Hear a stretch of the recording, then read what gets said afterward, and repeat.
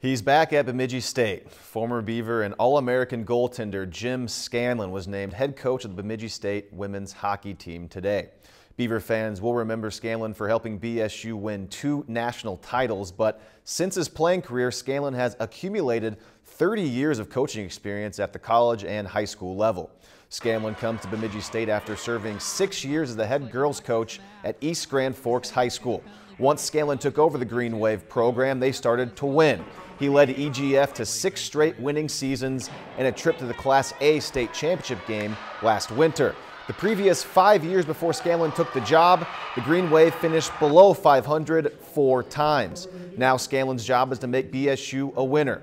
And today at his introductory press conference, Scanlon addressed his new team and talked about some early goals. Lastly, I'd like to say to the girls on our team, I am extremely excited to be sitting here. I'm so much looking forward to getting started. I'm so much looking forward to getting our relationship established, because to me that's what it's all about. Coaching is all about relationships. And first and foremost, I want to get to know all these girls, because together we can raise the bar for Bemidji State women's hockey. We want to be competitive every single night out. And I think for any program, I think the goal is to get home ice for the first round of that playoffs. And I think it's attainable, and we'll certainly, we're going to be a team that's going to improve on a daily basis. Every day is an opportunity to get better, and if we can keep doing that, from the start of the year to the end, where we're playing our best hockey at the end of the year, that's ultimately what we want to do, and hopefully that'll bring us a first round home playoff series. And here's a look at Scanlon's bio. He served as an assistant men's coach at Western Michigan for 4 years and then moved on to the same position at North Dakota.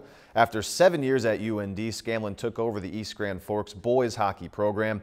He took the Green Wave to 4 state tournaments. Then he rebuilt the girls program at East Grand Forks, and today he returned to Bemidji State. Scanlon is the 5th Bemidji State women's hockey coach. So what do the players think of their new coach? Well, school's out, of course, so the entire roster has left Bemidji, except for Stephanie Anderson. The redshirt junior is still in town taking some classes, so she represented the team at today's press conference. Coming and having a new coach, we're all very excited. We're wondering, how he's going to treat us, how he's going to treat practice, game plan, so we're all very nervous but excited. Anderson met with and visited Scanlon today, and maybe she'll get some bonus points for sticking around this summer from her new coach. If you've enjoyed this segment of Lakeland News, please consider making a tax-deductible contribution to Lakeland Public Television.